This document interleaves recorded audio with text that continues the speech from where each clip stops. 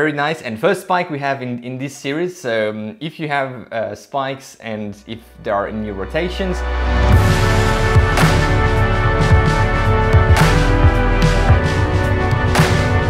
Hey everyone, and welcome back on the channel. Today is the second episode of our series reacting to your rotations, reacting to my subscribers' rotation.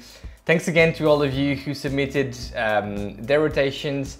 It's, overwhelming to see so many people contributing to the channel. I say it very often, but this is also your channel, and I'm super happy to see that you like to participate and so on.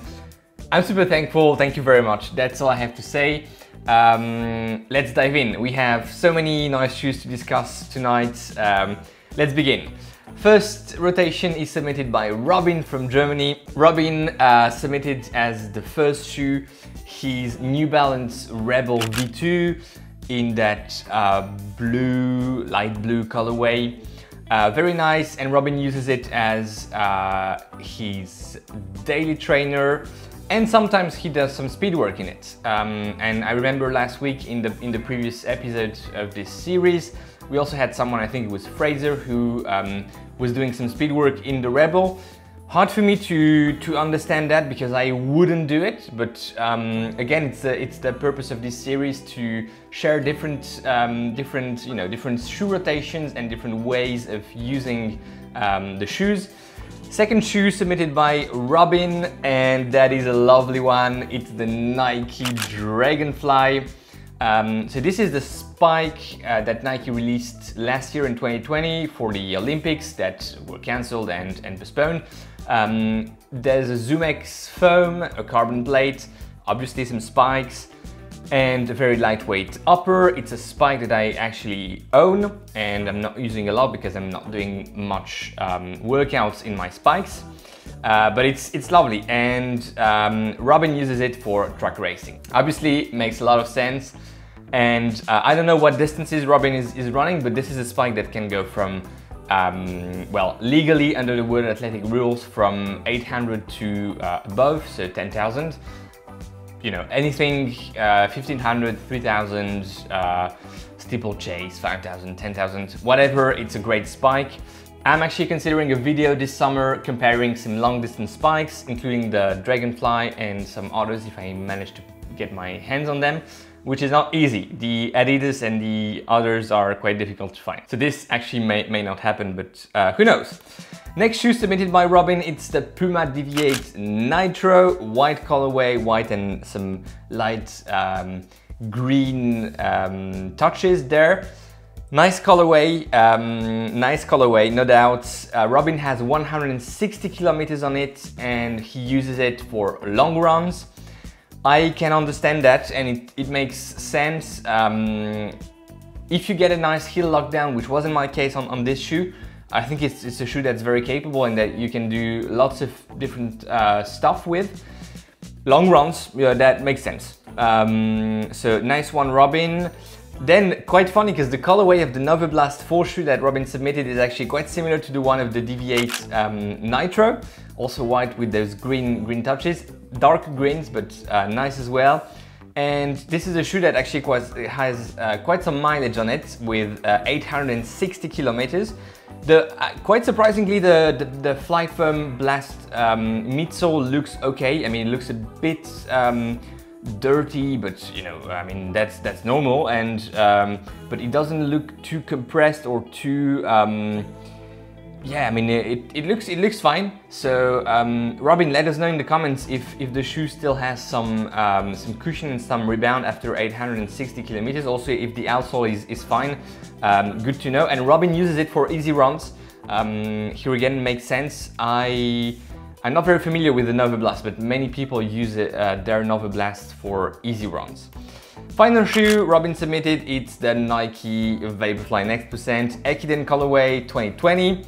It has 240 kilometers on it, which is nice, and the explanation for that is that Robin is doing his key speed workouts in it. I do perfectly understand because I do the same.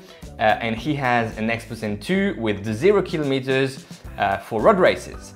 what is the colorway, Robin, of the second one you have? Very curious about that. Thank you, Robin, for this. It's very nice, and first spike we have in this series. So if you have spikes and if there are any rotations, please submit them. Very happy to discuss them. I have very little knowledge about spikes, but I only own 2 pairs and I'm not using them a lot, one cross country and the other the Dragonfly. But I'm very keen to hear from you on spikes. All right, next up we have Paddy Wiggle. Paddy Wiggle submitted a very nice picture from the USA with the dog underneath the table where the shoes are presented. Very nice. Sunny weather, and I like the vibe. The dog seems to be very happy where he's sleeping or resting, so nice. First shoe submitted by Paddy Wiggle, it's the Ultra Escalante Racer 2020 100 miles, and Paddy Wiggle uses it for tempo workouts, threshold runs and short races. I wouldn't have expected this, but I'm not very familiar with Ultra shoes, and I know this is the racing oriented shoe, but very nice to see someone actually racing in Ultra shoes. Second shoe, it's the Saucony Endorphin 12, so going from left to right, Saucony Endorphin 12. It's a shoe that Paddy Wiggle uses for daily training and recovery runs. He specifies it's a 4mm drop, so I assume that Paddy Wiggle enjoys a lower drop for recovery runs in order to stretch the calves, which work actually quite well for some people. This shoe has 68 miles on it, and it's a 2021 colorway, so looking nice. To be honest, not my favorite colorway of the Saucony 2021 lineup, but it's fine. There's another Saucony to the right that speaks a bit more to me in terms of design. But in the middle, we have the Ultra Touring 4.5 Plush 2020, 105 miles on it, and Paddy Wiggle uses it for his easy runs and long runs. So Paddy Wiggle seems to enjoy zero drop shoes and lower drops, 0 for 0. And after that we get to, okay, it's not the same order, but and after that we get to the Saucony Endorphin Pro, which Paddy Wiggle uses for marathon and half marathon racing. I love the colorway. I must say I'm a blue fan, and blue white with a touch of reds, I think, looks very nice. So I'm a fan of the colorway. Saucony Endorphin Pro, very solid choice for marathon and half marathon racing, no doubt. And at the far right we have the Ultra Team 3 from 2021. Lots of miles on it, almost 250. And Paddy Wiggle says mountains, fire roads, road to trail, doesn't matter. Seems to be quite a nice all-rounder type of shoe. And he will be getting the Superior 5 very soon to replace this one. Very nice, Paddy Wiggle, thank you very much. And yeah, I mean, very cool picture. I like the vibe. Next up we have Bolabonsky, who submitted a very nice picture. I don't know what type of wall that is, but it looks very, you know, industrial, and I wish my walls here in the paint cave were nice looking like this one. But anyways, so Bolabonsky 4-shoe rotation, and going from left to right we have the New Balance More V3 2021 71 miles. This is a shoe I'm really interested in, and I'm thinking about a maximalist type of shoe comparison, a mega battle with different maximalist shoes. This one would be included. 71 miles, easy days, long runs, so that soft type of rides.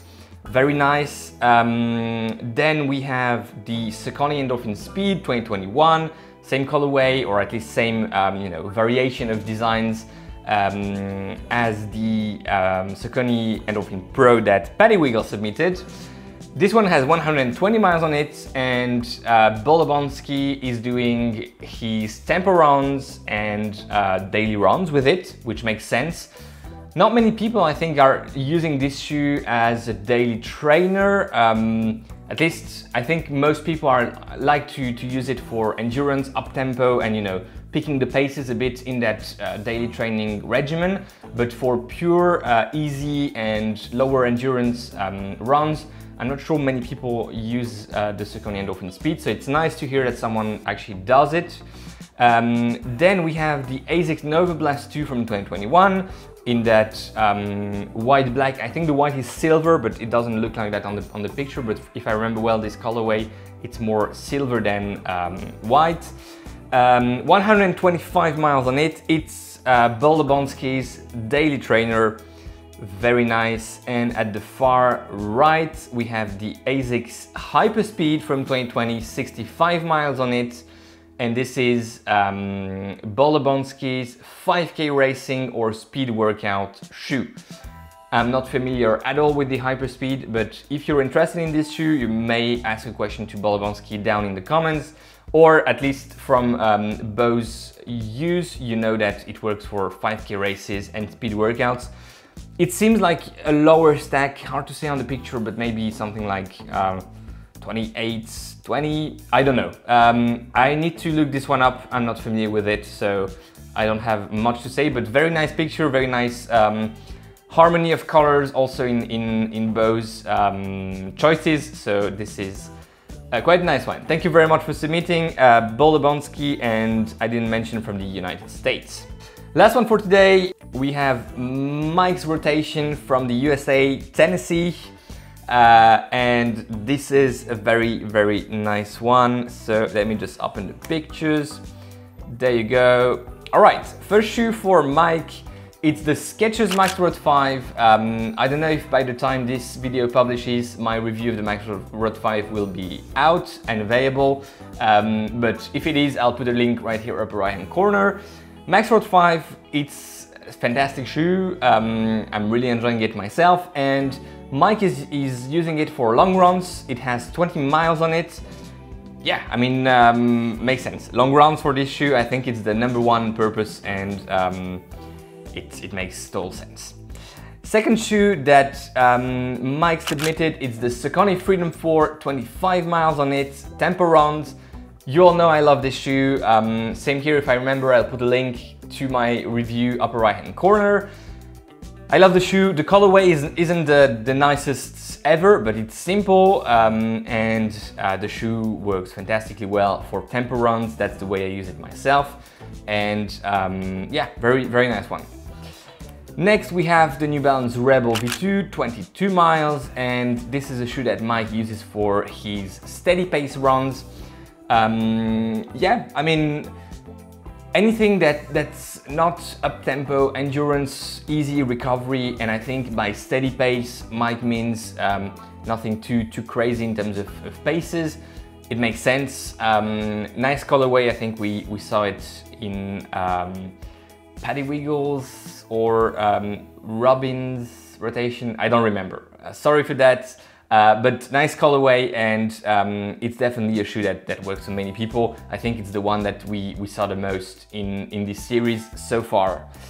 Next from Mike, we have the Saucony Endorphin. No, that's not what we have. Next from Mike, we have the Hoka Mach 4, 50 miles. Very nice colorway, very simple with that touch of red. I like it. I was a fan of the original colorway of the Mach 4, but this one is nice as well.